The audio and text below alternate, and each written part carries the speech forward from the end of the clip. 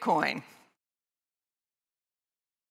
A bunch of computer code that a bunch of criminals, idealists, and speculators agree is worth real money. Sadly, its real money value swings widely, making it impractical except for criminals, idealists, and speculators. Blockchain.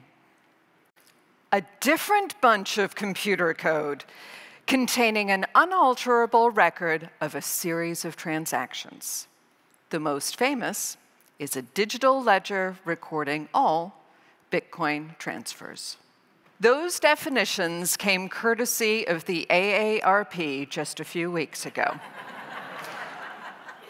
It is no wonder that there is rampant confusion and misunderstanding.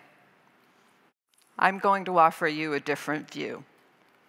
I believe that blockchain has the potential to transform commerce the way the internet transformed communication. Now, why do I think that? I've been working in high tech for over 2 decades. I would tell you the true length of time, but then you'd know how old I am, so I'm not going to do that. I've been part of 2 startups, one of which went bankrupt, totally not my fault. And I have been part of the rise of major technology trends, including wireless and internet-based communications and the cloud. I understand enough about how technology disrupts industries and gets adopted to be dangerously committed to my beliefs and envision a future that is both exciting and, in my view, likely to happen. That AARP definition did get a few things right. Bitcoin is not blockchain, and blockchain is not Bitcoin. They are, in fact, different bunches of code. And Bitcoin is the most famous use case of blockchain, at least today. But blockchain is where the magic happens. It can simplify the complicated, streamline the convoluted, and create transparency and trust. It can transform commerce. I think back to the emergence of email. I was working at a government agency when we were rolling email out and trying to move away from faxes. We had an administrator, and she, for the life of her, could not understand why we would use email. She thought it was silly and duplicative. I should probably mention her job was in large part taking our faxes, copying them, and filing them. So she thought email was duplicative, and it was, if you believe that nothing can be improved.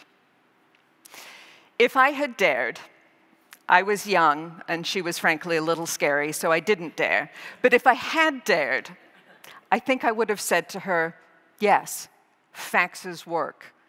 But this is going to be better. It's going to reduce friction. It's going to be more reliable. And it's ultimately going to simplify what we do. These days, I'm actually having similar conversations with some of my colleagues when we look at test cases using blockchain. They challenge me on my assertion that blockchain will transform commerce. Because when we look at those test cases, it actually just looks like a streamlined process. Like when you order something from Amazon, you can see exactly where your order is through the process right the way through until it ships to your doorstep. And they're not using blockchain to do that. So my colleagues will ask me, why don't we use a database and some application programming interfaces instead? Won't that work just as well? They're not wrong. My response pretty consistently is yes, that works. But it won't be as simple. You'll need intermediaries, processes, paper, checkers, likely recheckers, all of which limit efficiency and add costs. Blockchain is giving us a new way of exchanging value and conducting commerce, by no means the only way. And much as the internet fundamentally transformed how we communicate, I think blockchain has the potential to fundamentally transform how we exchange value. Why am I so convinced? Because I see similarities between what the internet did and what blockchain can do. It creates simplicity, transparency, speed, and above all, trust. So let's look at what blockchain does and how it does it. When I first started learning about blockchain, I did the usual. I went to presentations, went to webinars, I read a lot. And I found myself thoroughly and undoubtedly confused. I would read and reread a definition that goes something along the lines of the following.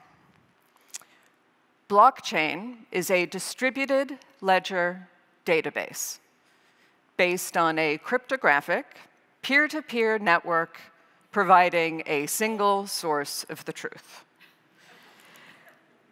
Now, if you're anything like me, you understand all, if not most, of those words individually. But you put them together and say, that's your definition? Not a clue. I mean, seriously, is there any wonder that the AARP felt the need to come up with their own definition? So let me break it down. Blockchain is a ledger, something to track the exchange of value, to record transactions. It's a new version of the old paper ledger that was computerized in the 80s and the 90s. But this ledger is special. It resides in multiple places with exactly the same information that is continuously updated. Everybody has access to the same exact information. Isn't this the very definition of transparency? But why would we trust the information that's in the ledger? Why do we believe it? The answer to that question lies literally in the block and the chain.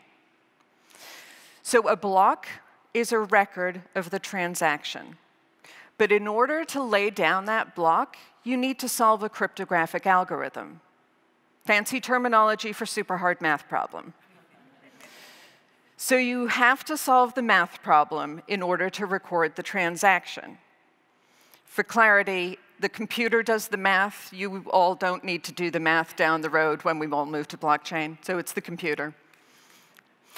And since we know that there's only one answer to that math problem, I think we learned that in elementary school, the entire system knows it must be a true record of the transaction. Now, subsequent transactions are recorded in exactly the same way. You record a transaction by doing the math problem and laying it down in the block. That's what forms the chain. A block can never be changed.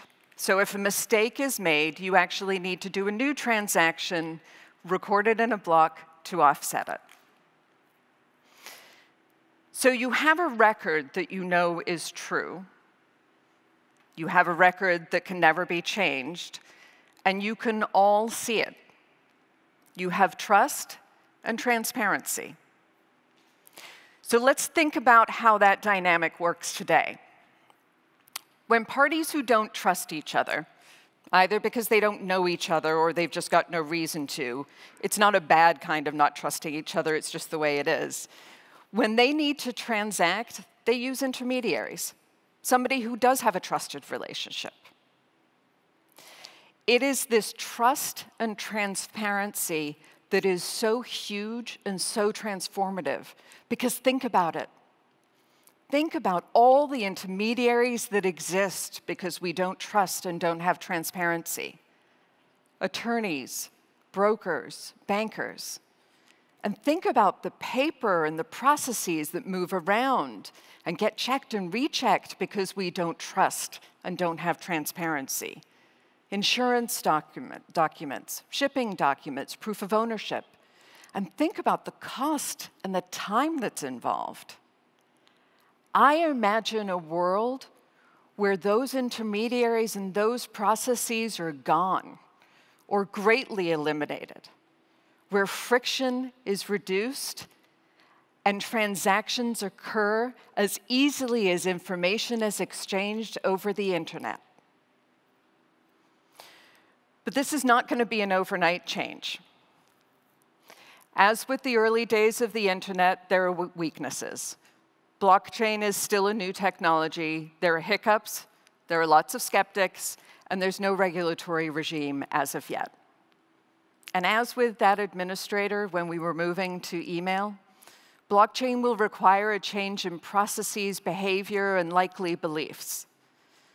So while I don't think it will happen overnight, I do think that we will get there. How do I think it's going to evolve? I think back to when the internet was becoming more widespread. Information was actually still pretty limited, and to a large extent, you had to know where to find it. And in many cases, you needed permission to access it. And look at us now. A worldwide web of information that is democratically available and intuitive to access. I think we'll see a similar evolution here. We're already beginning to see the rise of private blockchain networks where the parties in a transaction have permissioned access to the blockchain.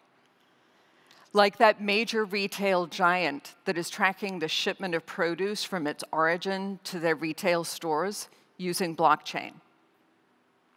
These private blockchain networks will become more and more common and easier and more intuitive to use. The information will become richer as the assets change hands and they grow, until ultimately we'll have a web of transaction information, maybe even a worldwide web of commerce.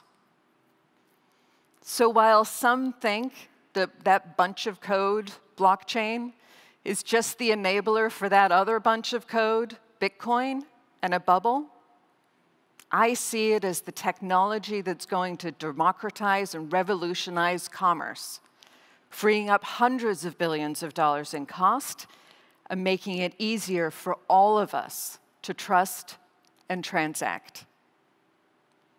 Thank you.